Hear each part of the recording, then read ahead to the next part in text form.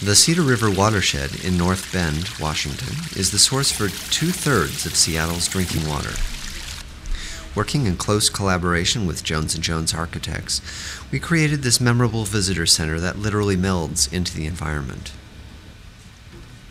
The artwork is sited around a slow-moving stream and uses the water drops from the raindrops to help irrigate the ferns and mosses. This is mostly an oral piece that dramatically changes as you walk around the site.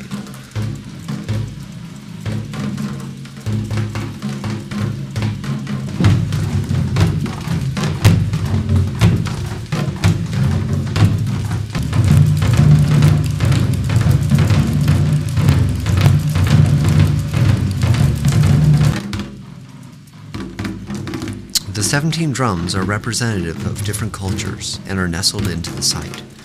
When the rain falls, the drums play. When it's dry, water is emitted by computer-controlled drippers.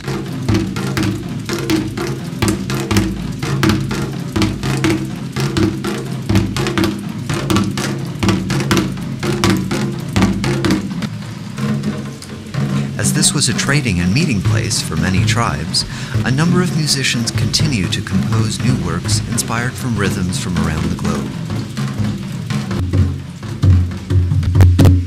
And of course, we've included a public drum so that anyone can add to the song.